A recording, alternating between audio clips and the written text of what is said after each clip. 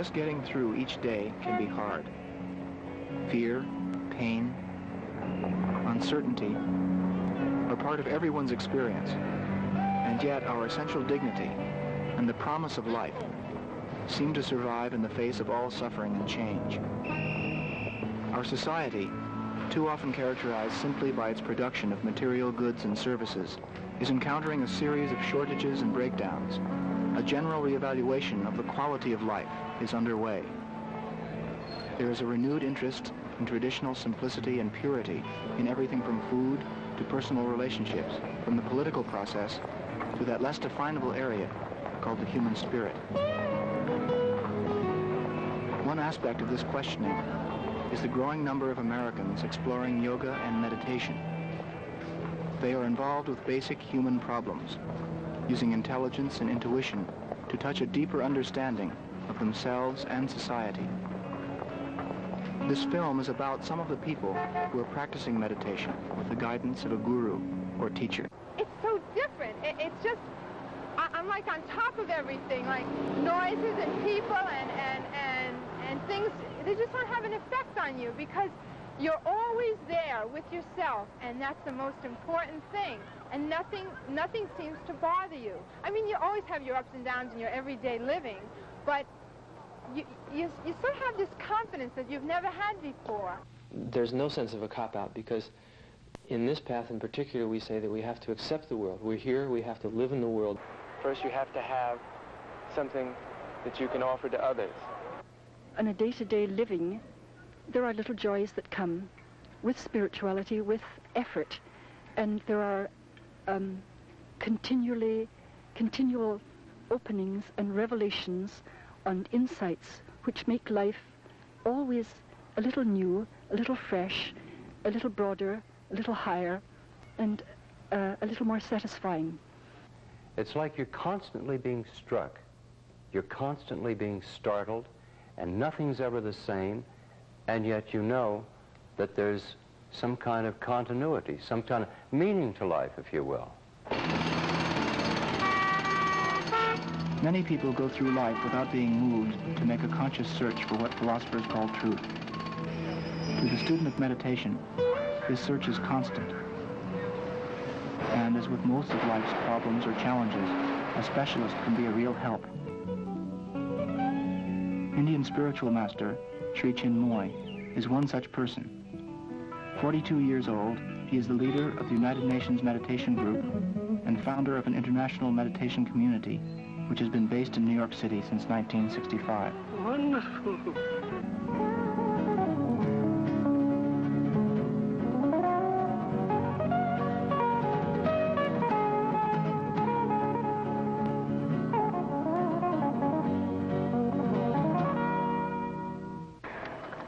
Once upon a time, I was something in the sports.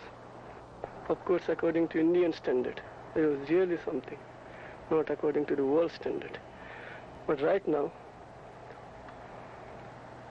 I am asked in the outer world to do the same. I want them to run the fastest in the inner world. What is of paramount importance is the goal, the ultimate goal. And for that, we have to run inwardly as fast as we can. Each year, Sri Chinmoy joins his younger disciples for a day of track and field. According to his teaching, in spiritual life, as in athletics, there must be dedicated training and concentration to achieve grace and accuracy in action.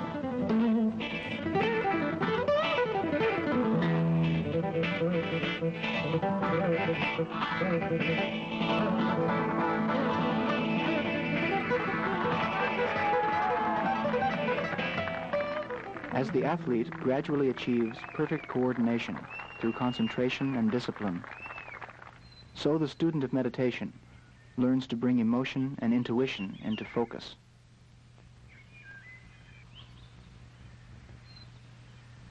Whether meditation is practiced in the woods or in the city, it is the same.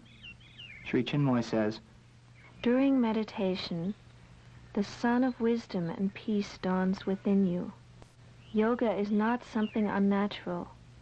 It is absolutely natural. It wants to prove in a practical way that God is not only in heaven, but here on earth. The office workers, executives, students, school teachers, artists, and construction workers who are Sri Chinmoy's disciples found that they could describe what meditation had done for them. It's just becoming aware of life and becoming aware of people. And the day should be a continuous meditation. There shouldn't be a moment which is not a conscious meditation. Little by little, as we meditate every day, and we see him twice a week, we notice, or I notice, that I'm so happy, and I feel God's presence so much of the time. Sri Chinmoy says the human soul exists in fact. Spiritual masters can see it and work with it. He says he psychically enters planes of higher consciousness and from there guides the souls of those who meditate with him. Sri Chinmoy says, meditation speaks in silence.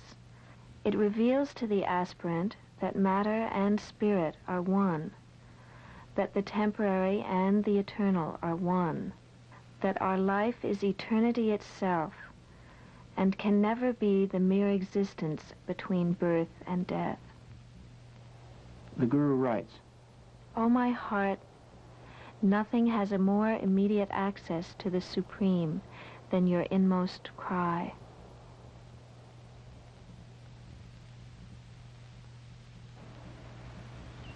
I try to make my spiritual children, who are my disciples, feel the necessity of the living God inside them. God is for say, for them, God is dead. So when my disciples come up to me, I try to make them feel the necessity of a living God, and I try to help them in discovering this living God. Once they discover the living God, they become living gods themselves.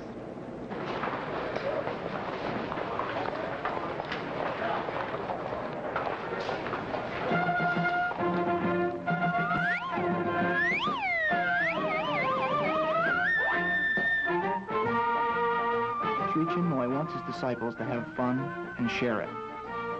So twice each year he asks about 100 of them to put together an amateur circus. In many ways, the Guru encourages his followers to be fresh, joyful, and unpretentious. The Guru writes, O my vital energy, without your dynamic and stupendous inner urge, nothing can be revealed here on earth. Yours is the indomitable courage which springs from the fountain of emotion. Kill not your emotion, never. We must uncover within ourselves the deepest emotion, so that we can become the widest channels for the divine expression of beauty and truth. What we see is the expression, revelation, and manifestation of the body. The body is the temple. We have to be perfect in the realm of the physical. We have to be perfect in the realm of the soul. Then only we can be integrally perfect.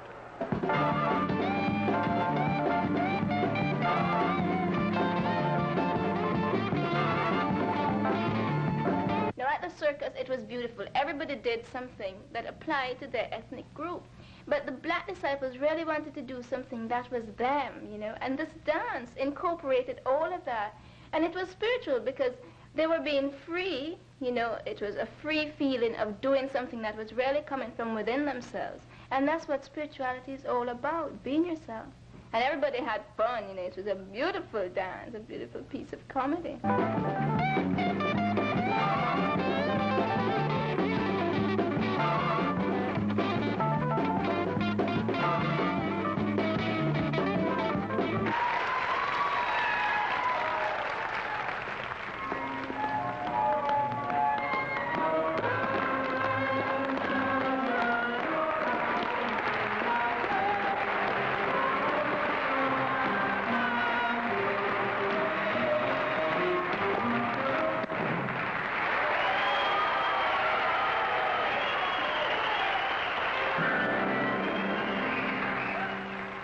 You cannot teach a child about love by speaking about love. You can only teach a child about love by loving it. And there must be love in all phases, even the way in which you correct your child or in the way in which you suggest changes. If this is not based in love, the child is immediately aware of it and immediately, to some extent, resentful. And what I have gained from my association with Sri Chinmoy, who is so loving to his disciples in all ways, I've tried to draw from this in my relationships with the children. And when I know that there has been some success is when I see them interrelating with each other, not just responding to me or responding to a given situation, but in their day-to-day responses to each other and to other children. These are some of the children of Sri Chinmoy's disciples. Over 600 of his followers gather once a year from all over the world, not as an organization, but as a family. Sri Chinmoy is fond of quoting the New Testament. Unless you become again as children, you cannot enter the kingdom of heaven. It seems that the normal 7-year days are filled with activity. There's no goofing. There's no just not doing anything. Everything has a direction or a meaning to it. You know what I mean? I see it that way. You know, I'm pleased as punch, to coin a phrase. You know. God is all joy, 24 hours. Every moment God is all joy. And we feel that we are God's children.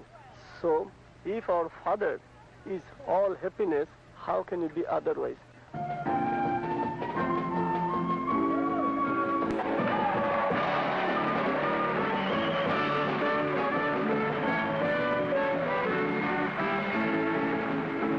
Sri Chinmoy says, Time is motion, life is action, love is perfection.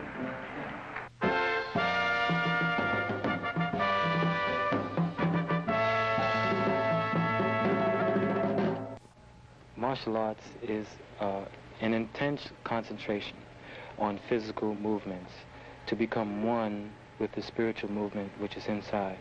If you become one with the spiritual movement inside, then your martial arts movements are flowing. Like in karate, it's strict, fast, hard, and soft movements. So if you become one with that inner movement, then your movements outside will be sweet, sweet flowing, hard, snappy, and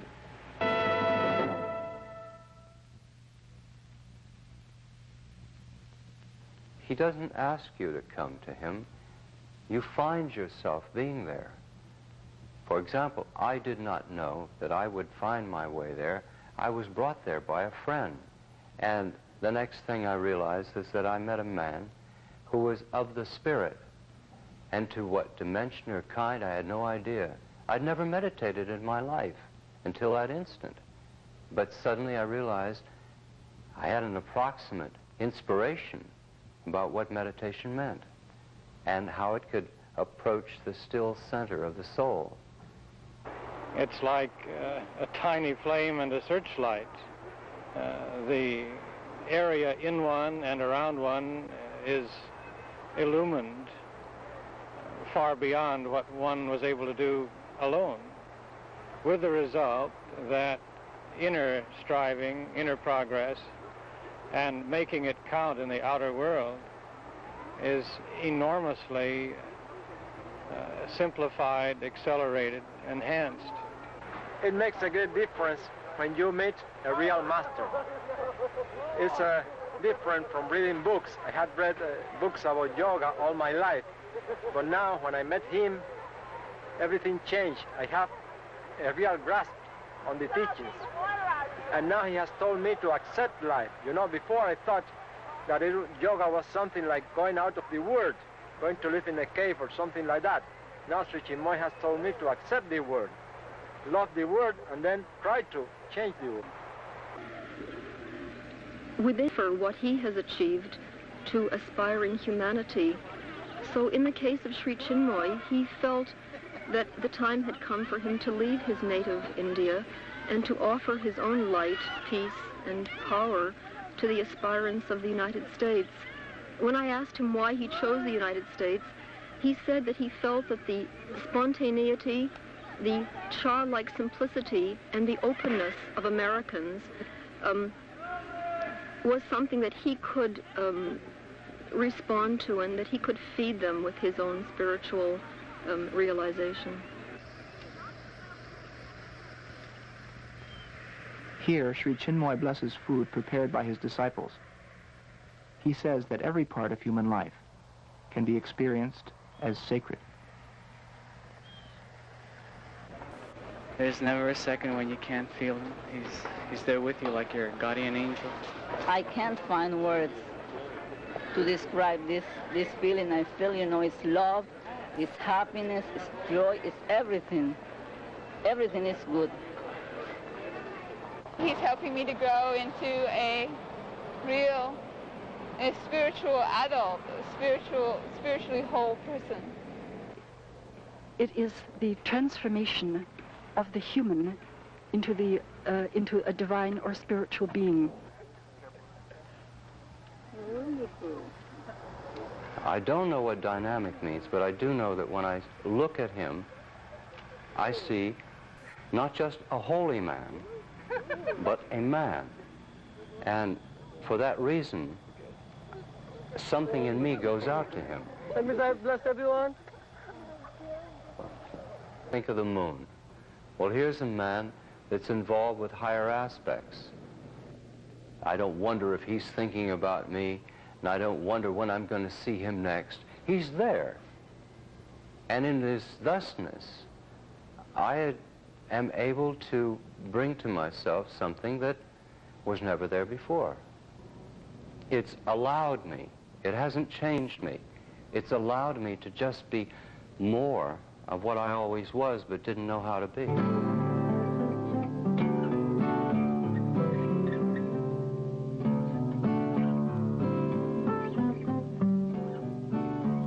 It's not like the altar painting of the High Renaissance.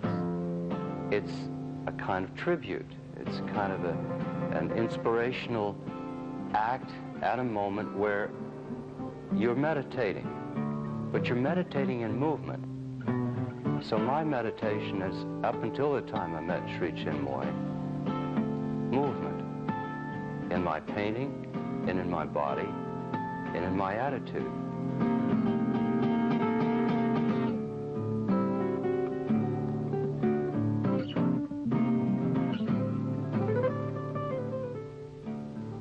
With Sri Chinmoy, I was able to find a moment of stillness, just like with this object.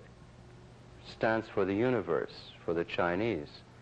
It's the still center. And through Sri Chinmoy, I was able to find the still center.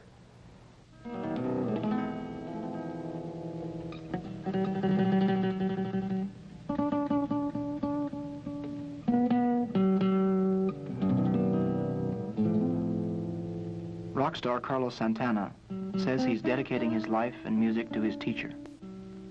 Sri Chinmoy says that music is second only to meditation as a way to deepen one's consciousness.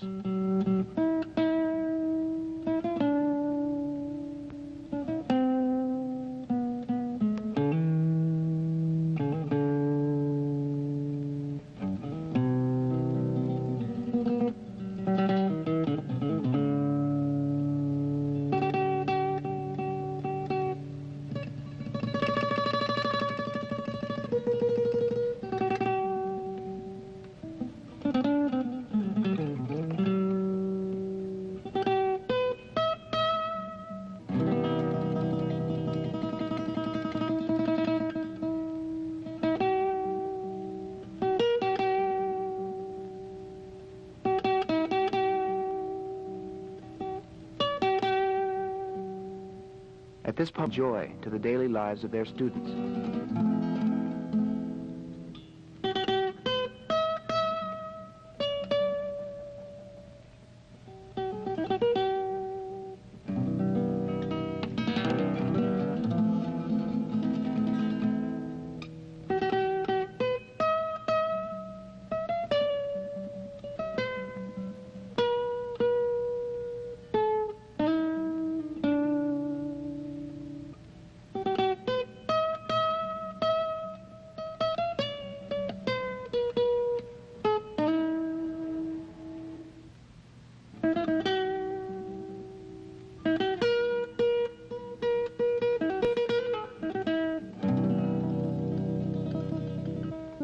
Sri Chinmoy says the search for inner truth through meditation demands openness and courage.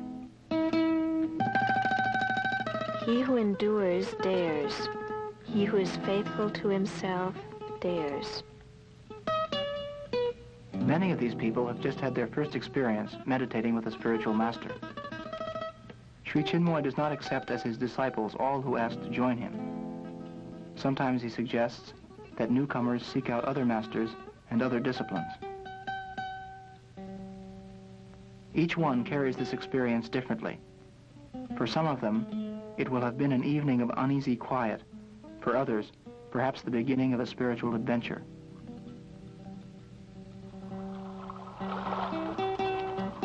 Getting through each day can be hard. Common anxiety is gradually replaced by the constant challenge of attaining the goal of yoga, inner peace and balance. Various forms of yoga and meditation have already attracted the attention and participation of millions of people in the West.